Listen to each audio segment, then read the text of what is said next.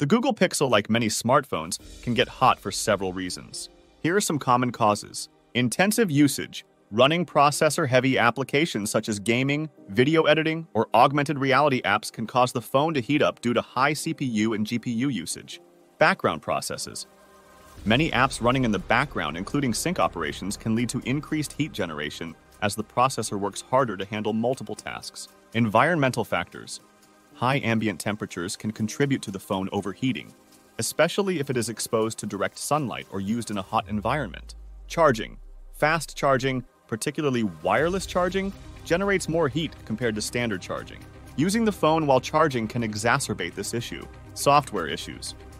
Software bugs or poorly optimized apps can cause the phone to overwork itself, leading to excessive heat. Operating system updates sometimes include fixes for these issues. Battery health. An aging battery or one that has been damaged can also lead to overheating. Batteries degrade over time, and their efficiency decreases, sometimes causing them to generate more heat. Network activity.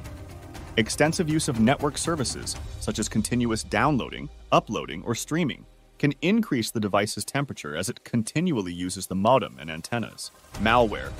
In rare cases, malware or a malicious app can cause your phone to overheat by running processes in the background without your knowledge. To mitigate overheating, consider these steps.